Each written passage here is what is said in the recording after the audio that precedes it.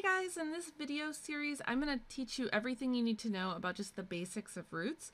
In this first video, we're going to talk about square roots. So we're going to talk about situations that look like this. So for these videos, you want to pause the video and try the examples when you are prompted to, and there are free guided notes available, which can be very helpful so you can go back and review this at a later time. So to begin, let's talk about just what are the square roots of 9. So what does it actually mean to be a square root? So if you're thinking about this, maybe you want to pause the video and think about it. So the square roots would be 3 and -3. So the question here is, so what does it actually mean to be a square root, in case you don't know? Well, you're basically looking for what things can you multiply together 2 times, so something by itself, to get 9. So let me write that down. So in the case of 3, we know that 3 times 3, so that'll equal 9. And then -3 times -3 will also equal 9, right? Because the negative cancels out the negative. So that's what it means to be just general square roots.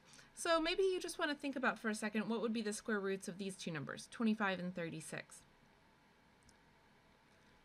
So for 25, it would be 5 and -5, and for 36, it would be 6 and -6.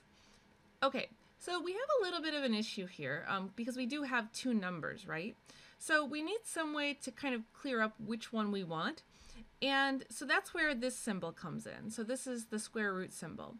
This symbol is referring to only the positive root. So that's what that will mean. It refers directly to the positive root, which then brings up the natural question. So how can we refer to get to the negative square root? Well, then what you would do is you would just put a negative in front of the square root symbol. That's how you get to the negative one. So, like I said, this is called the square root symbol. I just want to label a few things with this.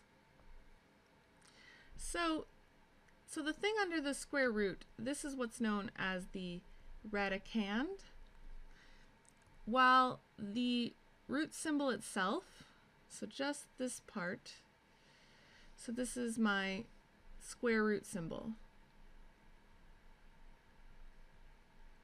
or my radical symbol. The entirety of this whole thing, so all of this whole thing is what's known as a radical. So those are really the pieces. So radicand is actually kind of important to know. So sometimes I'll use that term. Sometimes you'll see places use that term. So it's specifically just referring to the thing that you're putting under the root. Okay, so why don't you pause the video and try these? So for this first one, so square root of 25, so we already did that one, right? So this is actually just going to now refer to just +5. That's what the square root symbol means. And then for 81, so the square root of 81 is 9, and then the square root of 36, so again, we already kind of talked about that one, so that would just be 6. Now, just to mix it up a little bit, what about 1 over 36? So in this case, now, you can really just think about taking the square root of the top and the bottom together. So the square root of 1 is just 1, and then the square root of 36 is still 6, so this will just be 1/6. Now, the other ones, so for E here, so the square root of 16 over 49. So the square root of 16 is 4, and the square root of 49 is 7. So this would just be 4 over 7. And then for F, so the square root of 9 is 3, and then we already know that the square root of 25 is 5. And now for these last two. So the square root of -36. So -36, so this is all under the radical, right? All under the radical sign or the square root sign. What 2 things can you multiply together to get a negative number?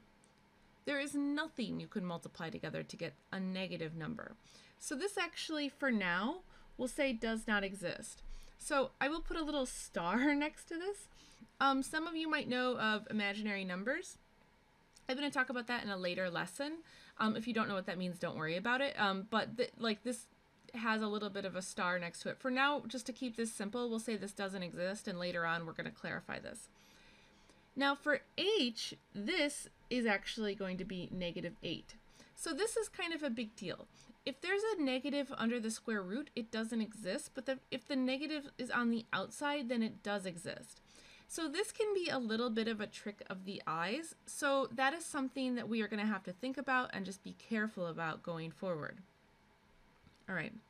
So the last thing I want to talk about just in this video is what do you do when you have different square roots that maybe you can't actually evaluate. So pretend that we have something like the square root of 5.